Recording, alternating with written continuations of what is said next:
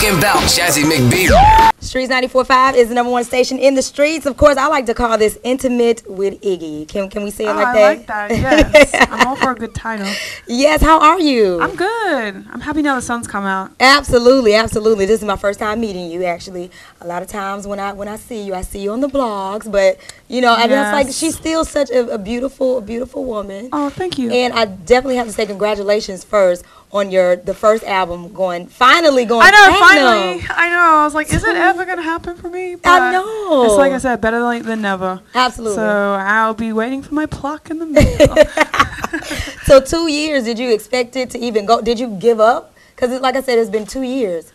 Yeah, I know. I kind of, well, it got like very bootlegged. It was one of the most illegally downloaded albums of the year, that year. So I was like, well, I'm glad you guys listened, but now I don't have any certification. But it's okay. I said earlier today, I was like, I think it's my bad karma because I LimeWired and Napstered so much. I know, me too. Me too. I did it too. So now everyone's like bootlegging my stuff, but it's all right. Yeah, I'm happy. I wasn't really checking for it to do anything anymore because it's kind of old, so it's just a nice surprise yesterday. Okay, nice. It's always the unexpected blessings. Yeah, exactly. Right?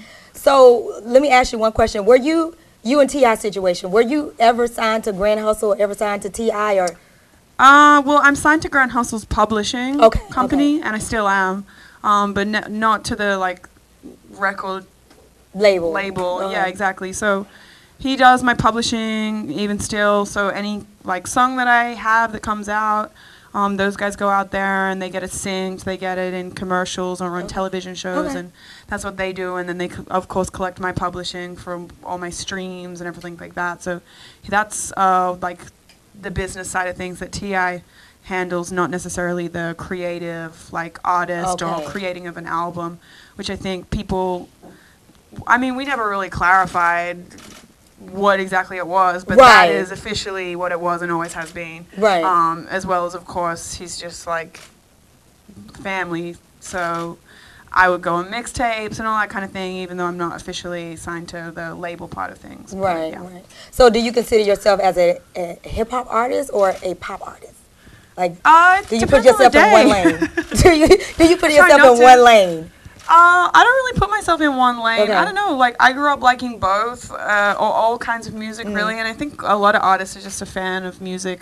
And I don't really, some songs I make, I think I'm more rap sounding or more hip hop influenced. And other things have more of a pop influence. And some things I think would fit in the format and could play with other rappers' songs. And some stuff would just, I think, sound totally out of place and way too pop. So I don't know. I mean, in terms of me, like, ever going out and doing a show where, like, Rick Ross is coming on afterwards, no, I don't think we, like, really fit in the same category if that's what you consider hip-hop to be. I'm definitely too pop when you look at things as a collective, but I'm definitely rap influenced, and I am a rapper, but I just try to mesh things because I come from a mesh of different musical background, so yeah. Now, do you think it kind of like confuses people, like when you go pop and then you go hip hop, and it's like, okay, does this girl really know what she wants to do or be? Because sometimes, like, the hip hop culture is kind of like, okay, well, you know, she's this white girl. Only if you feel like you have to choose. I mean, for me, I don't feel like I have to pick. So it's not like anytime I take a step out of one style and into another, it's not really me trying to see what fits. It's just me. I love to experiment with music. Some things I like to be more electronically influenced. Some things more pop, hip-hop, whatever.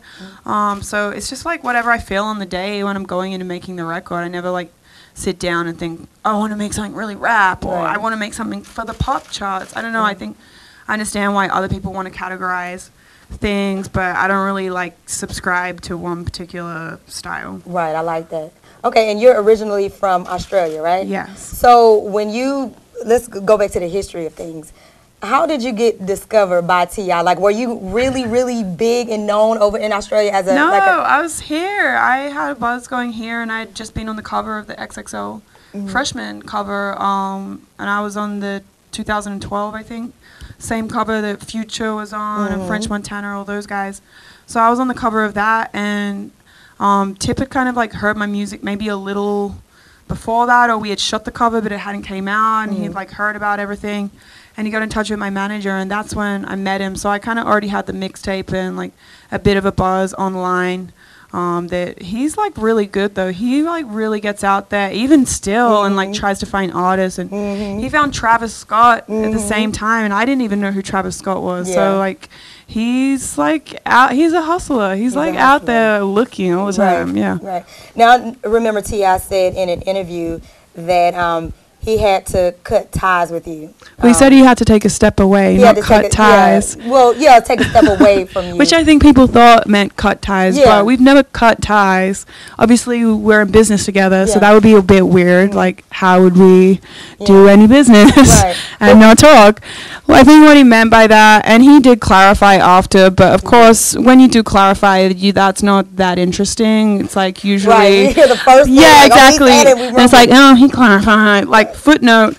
The thing is, like, Tip, he's an awesome guy, and of course he's been my mentor, so that comes with giving advice as you'd expect a mentor to give. And I just kind of felt like for me he kind of approached it as giving like business advice, and it was, because this is my career after all, but I took the whole situation and everything that I was going through as more of a personal matter. And I just felt like I appreciate the advice, but I kind of have to put my own hand in the fire and see if it's hot, because that's just, you have to, just like when your mama tells you, don't stay away from that boy, and you still have to. And so that's what it was with Tip. He just was kind of, and by take a step back, I feel like he was just like, I need to take a step back and let her do her own thing and figure it out for herself, because I'm tired of giving this girl advice, because she's not listening to my advice. And I wasn't, and I just couldn't. I just needed to figure it out on my own as a grown woman. That's what I had to do, but it was never any love lost with that scenario. Like, I can still call Tip anytime I need, and I know that he'll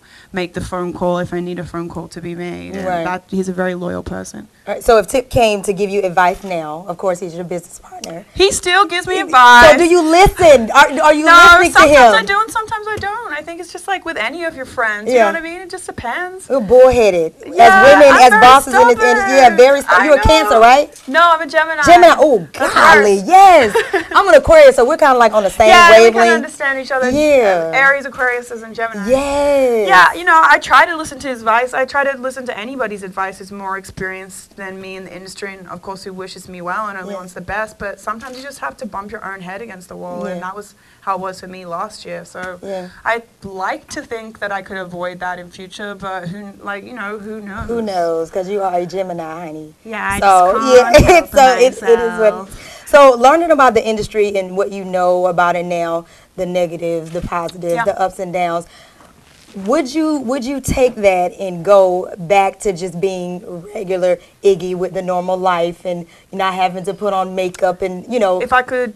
If you could take it back, would I? Would you do? You know what? I asked myself that question a lot last year, which is kind of why I took a bit of a hiatus and really took my time making this album, because I wasn't sure, and I just wanted to be able to let things settle down, especially in the media, and like I have people camped, literally living outside my fence, waiting for me to go places. So it took a while before I think those people lost interest, and I was able to actually like live a more normal life and go around to the grocery store and not have, do all that and really kind of make the decision.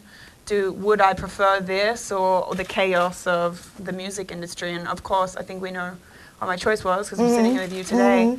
I just love to make music. Like, I think it's so much fun, and I really enjoy it and feel passionate about it. So if I'm going to make music, it's going to be my job. And I just felt like sitting at home. I'd watched as much reality TV as I could possibly watch. I know. I'd watched every movie on iTunes. Like, I had sat out by the pool every day of summer that I could possibly do. And it's kind of like, all right, well, you know what? What do I do now? This is what I'm passionate about. I naturally want to call my friends up and do this stuff and hang out and be in the studio. And I still have this great platform, and I still have a lot of people that want to listen to my music. And this is still able to be a job for me if I want it to. So why not? Because I just don't want to live in a world where I'm not able to like have creativity, and I like to do that with music. Yeah. Now I know you said you had to take a break for Wow. And I know in some interviews you talked about the suicide situation, about, you know, how you kind of contemplated, and it's so prevalent, you know, right now in our society. So I just thought with you touching on that, that was just something that was very important that needed to be expressed from a public figure as yourself. Yeah, I agree. It's tough as a public figure to, I think, admit that you're like a human, or that you can be touched in a negative way and affected.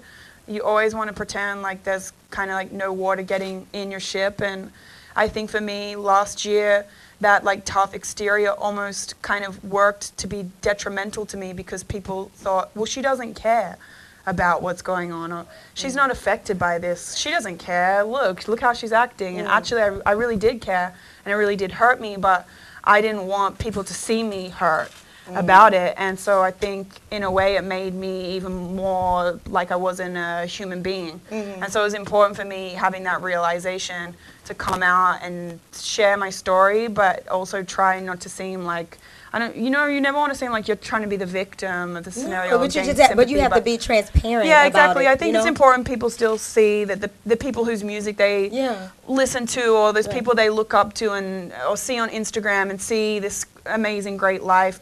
Everybody's still human. Everybody still has their good and bad days, no matter how much money you're earning or how much attention you get. It's the same human experience for everybody. Right. So for someone who was going through something as such, and, you know, I know in my experiences, I've experienced people who, you know, took their own lives, suicide. And it's like, oh my God, I didn't know that you were going through this. Like, I just talked to you the other day and you didn't express to me that you were feeling this way. Like, how do you feel isolated when you're going through that? Yeah, you're definitely isolated. It's funny because one of my friends, Demi Lovato, has also spoken up about this before. And she said to me after I said it in the interview, she was like, why didn't you tell me? And I was like, you would have ruined my plans. Oh my goodness. But it's messed up, but that's the way that you think when you feel that way. You know, you don't want to, when you're thinking about it and you're not sure if you want to or not, you don't want to tell anybody, because then you know they'll try to help you and ruin your terrible plan. It's messed up, but it's true. So you don't say anything. And I don't know, so I didn't say anything either. I didn't say anything to anybody besides Nick, of course. I spoke to him about it, and he helped me a lot with that, but I just didn't want to tell anybody and for them to like freak out or prevent me from my plan if that's what I wanted to do. It's really sick to say that, but it's true. It's how because a lot of people think that. A lot of people think that. So what advice do you have anybody who's looking and listening right now and they're contemplating doing something like this? What type of advice would you have for them? You know what? I think I'd just say, like, life is a really long marathon to run. Oh my God. And sometimes you feel like, well, I'm sitting here every day, and every day it's not getting better. Every day is the same thing. But you have to look at it, kind of put it in perspective, especially in this like social media area where where like we almost have ADHD and we expect everything to change and that timeline to update, and we get in a scenario where everything's moving so fast, we expect our life to move that fast as well, or for us to be able to overcome things that quickly, and it's just not human nature. Life is a very long race to have to run. It's a marathon, not a sprint. Exactly. It's a marathon, it's like a triathlon. So, you know, I say take it day by day, but also don't expect taking it day by day to be something that can just take a month or two. Like sometimes it might take you a year for you to get out of that season. But it's just, I just would try to get to the next day, just make my plan for what the next day is going to be, and know the pendulum will swing and the other way. Talk to at least one person. Yeah, one person, or take up a hobby. I always say is really important. I've spoken a lot about taking up horseback riding. That was something that I like to do, because trying not to fall off a horse makes you not have any ability to think about anything else, and so all those negative thoughts were able to leave me when I was doing that. But I think especially as like adults, or when you find your passion and then you're able to make that your job, suddenly you're left without a hobby or something that you can just do and not have other people's judgment of if you're performing well, whether it be publicly or just performing well at your job, if your boss thinks you're doing good, if you're getting the promotion. And I think it's important to just have something that has really nothing to do with your like success financially or as a career move. Like, I think it's important as adults we find something that we can do to take our mind off of those sorts of things, so that when we do have those like down times or bad seasons of life, there's something else that you can just do and put all your energy into. Right, right. Now I know you are so tired of people asking you about your fiance Nick Young. I know you're tired, but I wouldn't be doing my job if I did not ask it for my fans here. It's okay. But you know what? You said what a lot of us women think when our man mess up, like, I'm going to cut your penis off if you keep messing with me. Like, you said it. Like, we say it, but you said it publicly. Yeah, so, honey, that is so true. I know. And then after everything yesterday, I was like, you are so lucky that I'm on the other side of the country, because you dumb. Ridiculous. Why did they do that? If I was here in this house with you. I don't know. I don't know. I mean, I like to think that it's just humans will be humans. I try not to put it all on men. That can't be the answer. I know, Iggy. But I don't know. I mean, I know I can control myself. So, I don't know. It's tough. Oh, my goodness. So, what was his excuse of saying, like, why he did it? Or was it? Honestly, I haven't even really, like, had the opportunity to sit down and really have that conversation, because I'm out here working and it's he's on the road, they're playing with the team, so it's not really something that like you want to call up your fiance and he's on the bus with his teammates and you're like figuring out like which fork in the road you're going down. So I'm just kind of trying to not really like let my energy get spent on that when there's really no solution that can happen right now. I just have to wait till I get home. Yeah, you're a good one. You know what I mean? I gotta wait till I get home. I need to collect my thoughts, and we can. I don't know which way that's gonna sway, but we can. I'll talk about it with him. Yeah, I like that because. Hey, I need some of that energy because I'm gonna put all that bad energy out on you. You're gonna have a bad. The whole team gonna feel it. See, like you are going to lose a couple of games. With me, I gotta, I have to still go to work. So then if I'm putting that out there and then it's coming back in my phone and I'm getting all involved in this and, you know what I mean? So I just don't, I feel like that, I have to be selfish too, and I don't have the luxury to be able to indulge in that kind of thing this week. Okay. Maybe next week. Okay. But like next week you'll have time for, but this week I ain't got time. Yeah, next week I got time for the craziness, for my crazy ways. But this week I gotta play it cool.